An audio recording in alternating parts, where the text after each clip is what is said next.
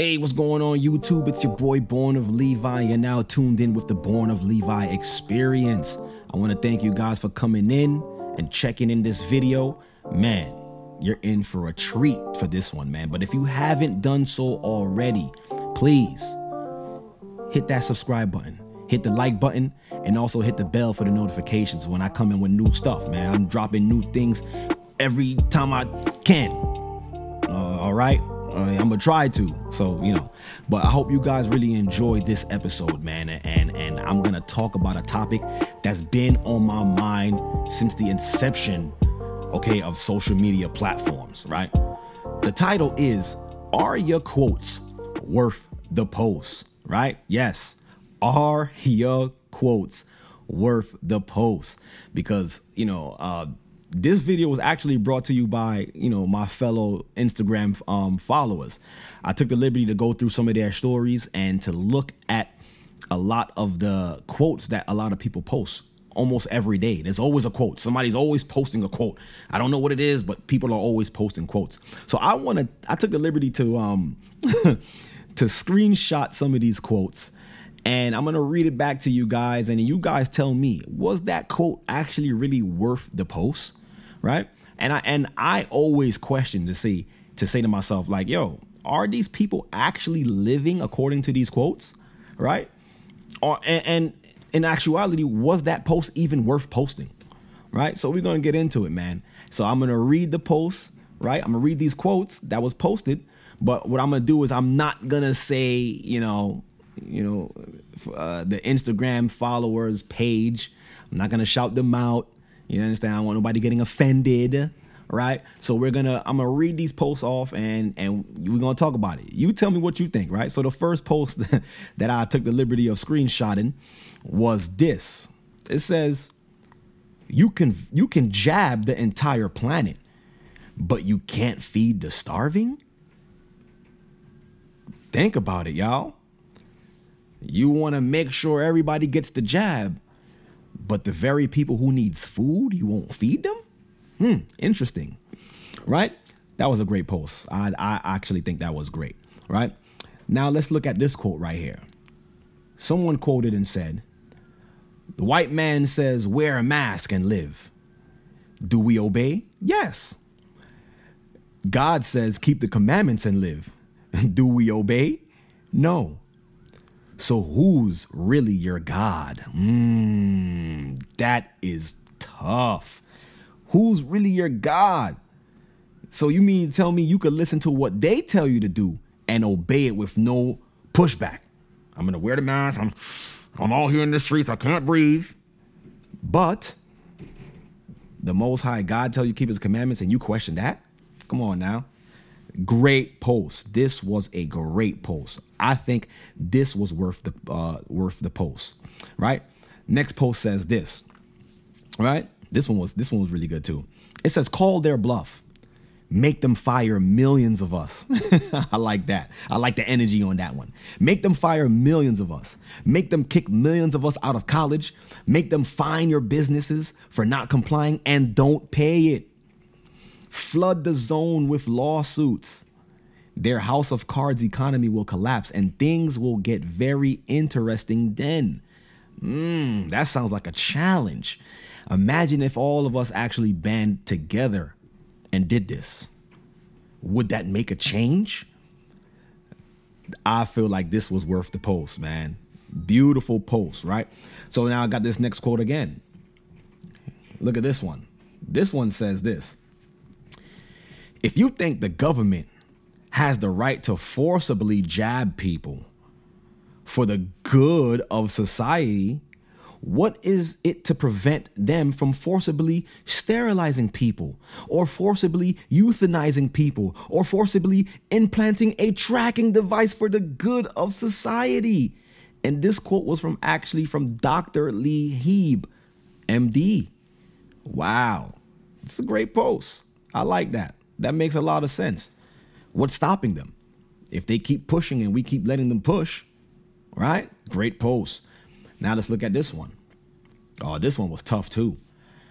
This post or this quote says this.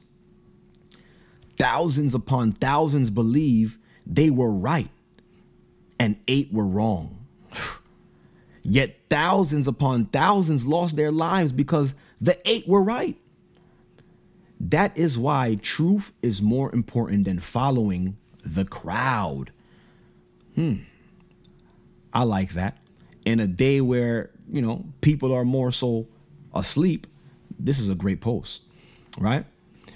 I got another post here that says this: comparison is the killer of all joy.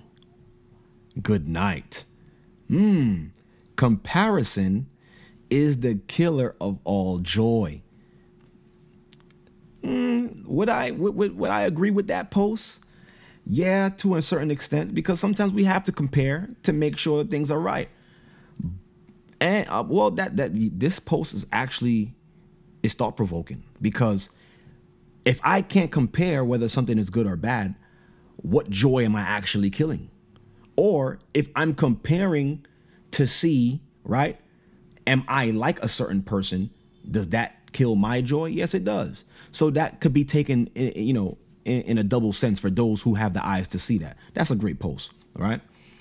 I see this post too. I'm gonna read this one. It says this: every time you take them for granted, listen to this. Every time you take them for granted, you're teaching them to live without you.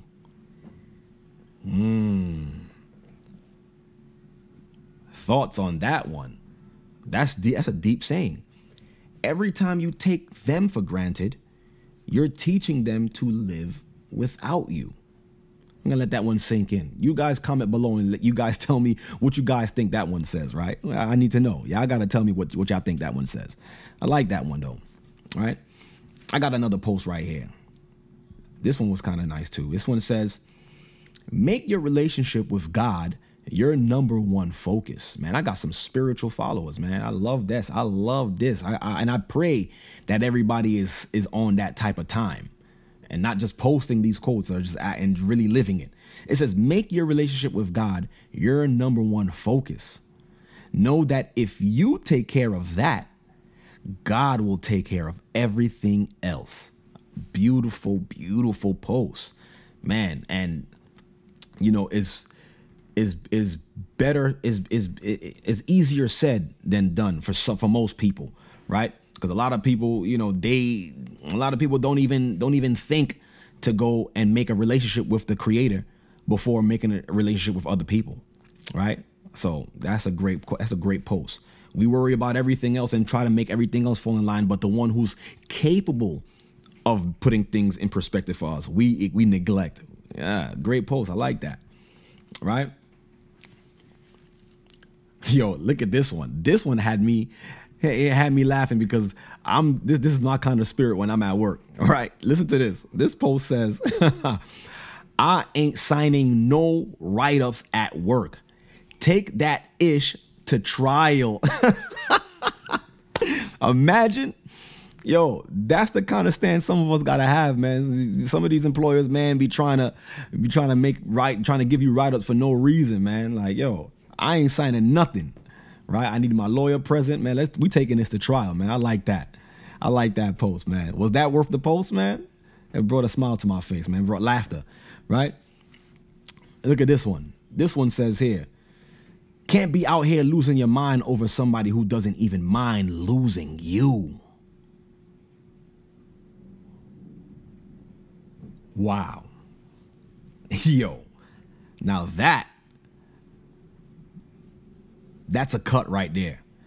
Can't be out here losing your mind over somebody who doesn't mind losing you. We got to think about that, family. Think about it. Sometimes we just put ourselves out there too much for other people who's not even doing the same in return.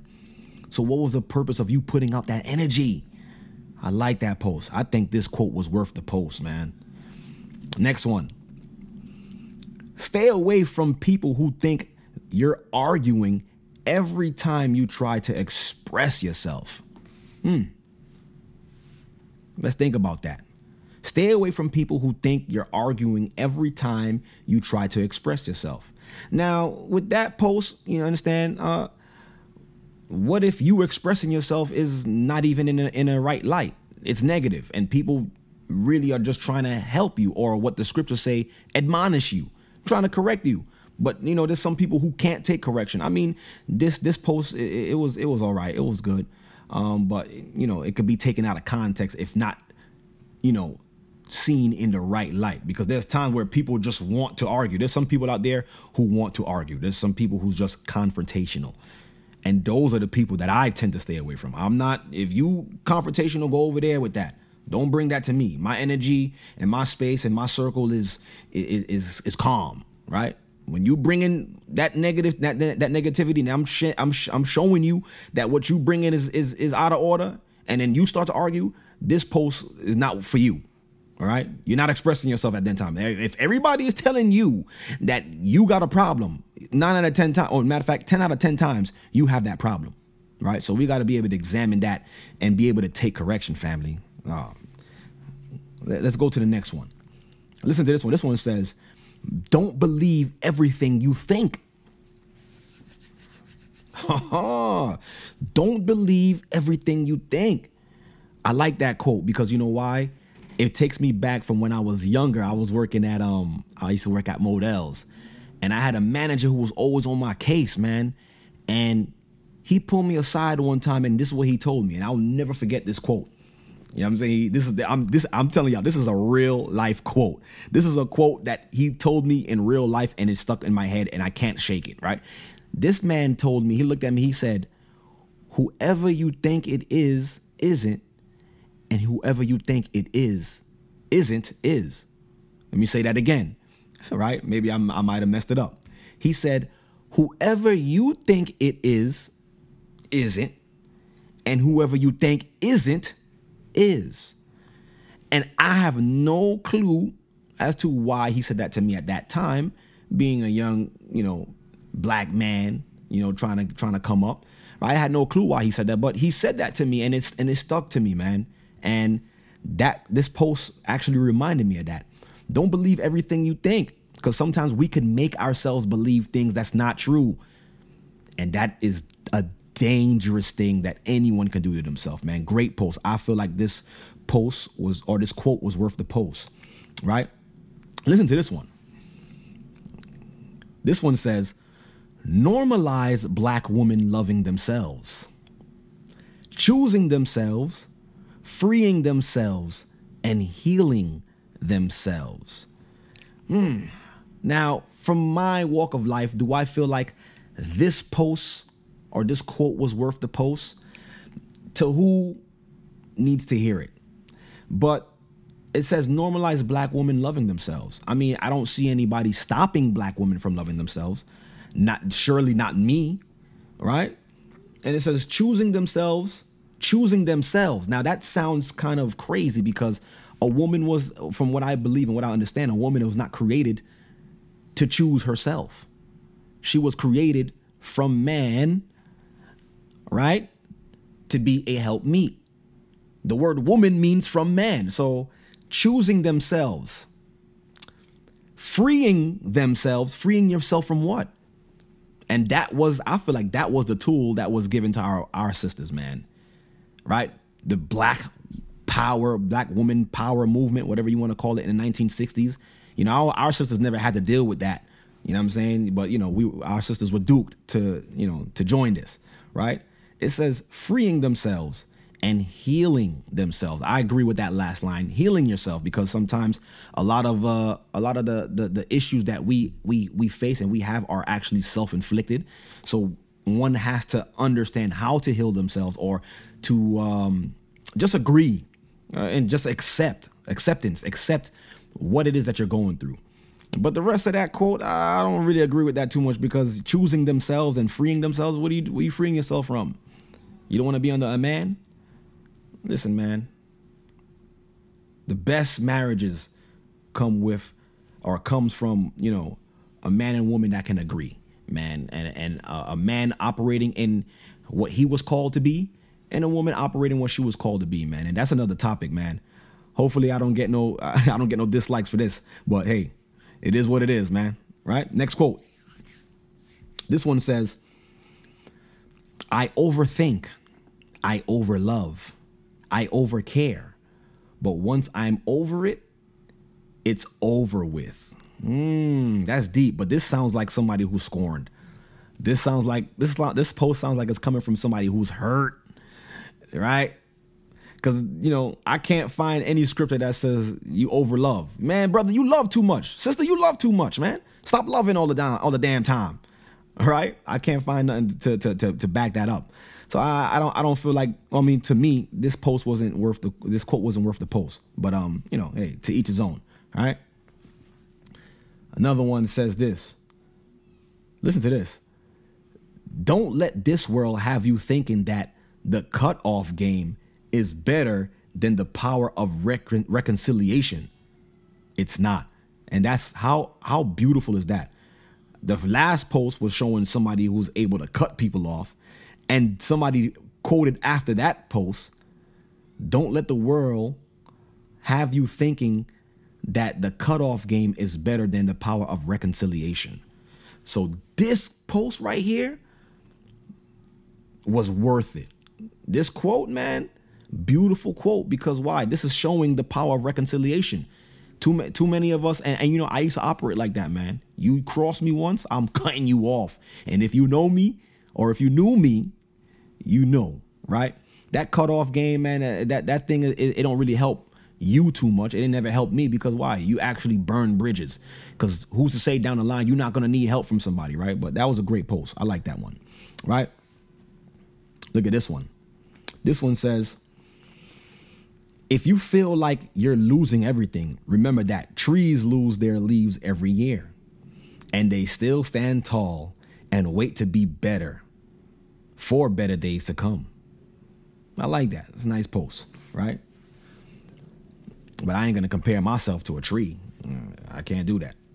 But I see the concept. All right. Look at this post. Look at this post right here. This one says this. I don't need a reason not to like you. Already, this is negative. But, you got to let people do what they do. It says, I don't need a reason not to like you. I'm Jamaican. It says this, but I'm going to try to do it in the patois. It says, me spirit just not take we, or take ye, or take you. I don't know. I'm sorry. I'm sorry for all the Jamaicans watching this right now, right? All my Benjamites, don't slay me on this one. It says, so I feel like it's trying to say it like this. My spirit just not take ya. Listen, comment below if you know how to say it properly, man, because I can't do it. But this post, man, is kind of negative, man. I don't think that we should look at it like, as if people don't like us. Anybody with an evil eye, what I'm saying, just naturally think that someone is after them. So, hey, to each his own. And that's it, family. And this is the show, right? Was your quote worth the post, man? And you know what? Before we leave, I'm going to leave y'all with the greatest quote. Let's hear the conclusion of the whole matter. Fear the Most High God and keep his commandments, for this is the whole duty of man. And I feel like if we was to live by that quote, all these other quotes wouldn't mean anything. But, nonetheless, thank you guys for tuning in. Peace. See y'all next time.